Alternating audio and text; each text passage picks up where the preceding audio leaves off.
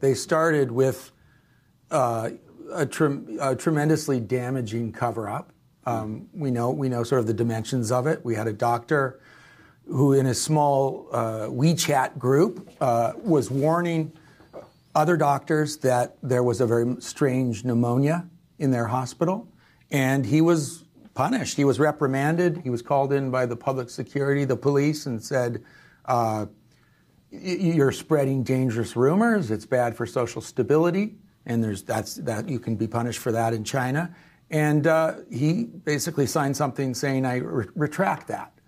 A recent research that's just come out suggests that if they had identified the severity of the coronavirus three weeks earlier, there would have been 95% fewer infections. Mm-hmm. 1 week was, something 60% fewer infections. Mm-hmm. So many people got sick, and frankly, people died because of the initial cover-up. And so that's really quite awful what happened then. And they paid for it, and frankly, we're paying for it it's an issue around the world as the coronavirus spreads. After they decided that they were going to treat this more seriously. But by the way, in the interim as well, they had their biggest political meeting of the year in Wuhan, the Wuhan Party Congress.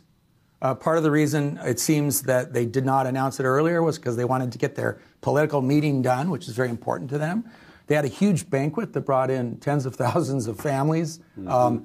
And at that time, officials knew that there was a problem. Right. So I find that reprehensible.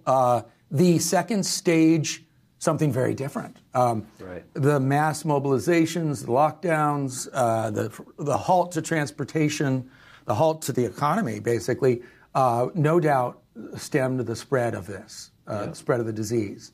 And that's something, the mass testing, which, here in the United States, by contrast, we're doing an atrocious job at. Yeah. We don't know how serious it is because we're not testing anyone, or we're testing very few people so far.